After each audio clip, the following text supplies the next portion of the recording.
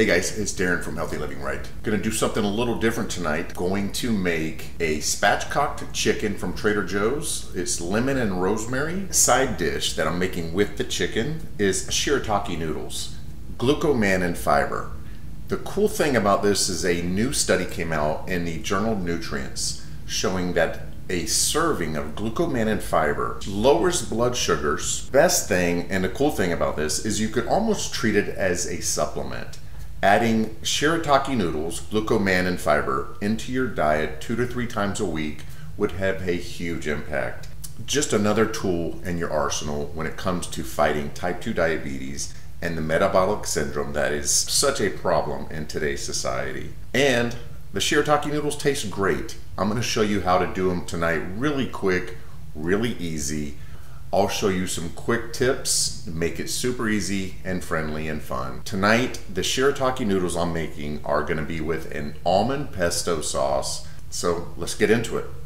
Okay guys, I have laid out the ingredients. I'm using the spatchcocked chicken from Trader Joe's, the Pasta Zero spaghetti style shirataki noodles. These are the glucomannan fiber. These are amazing.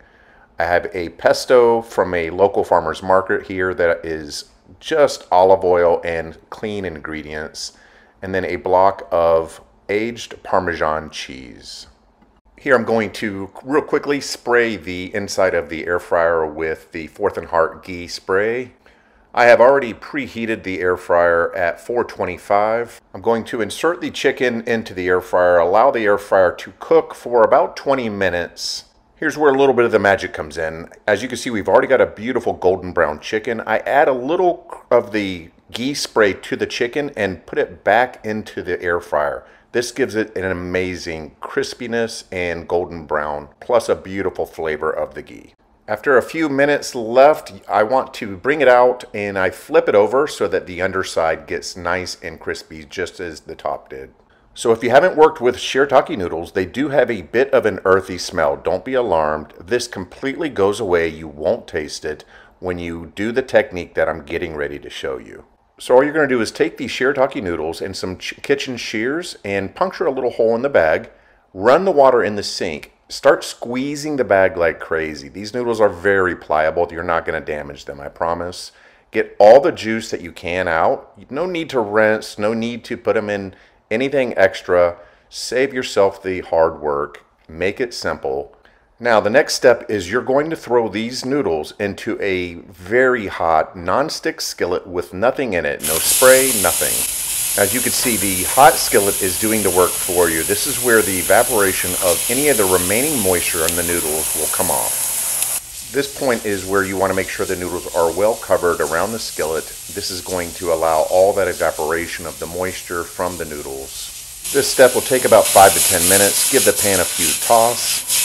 And then what I'm going to do is I take some kitchen shears and I start cutting the noodles down a little bit. This will keep them from clumping together while they are evaporating. They will sometimes get a little bit sticky, and this is just from the heating process.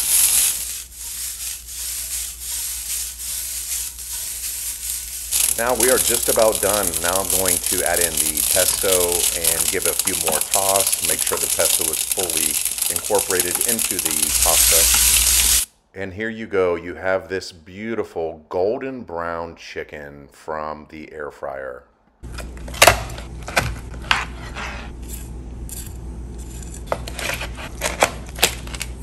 Now just to finish it off, I'm going to use a little fresh grated Parmesan and a little drizzle of extra virgin olive oil.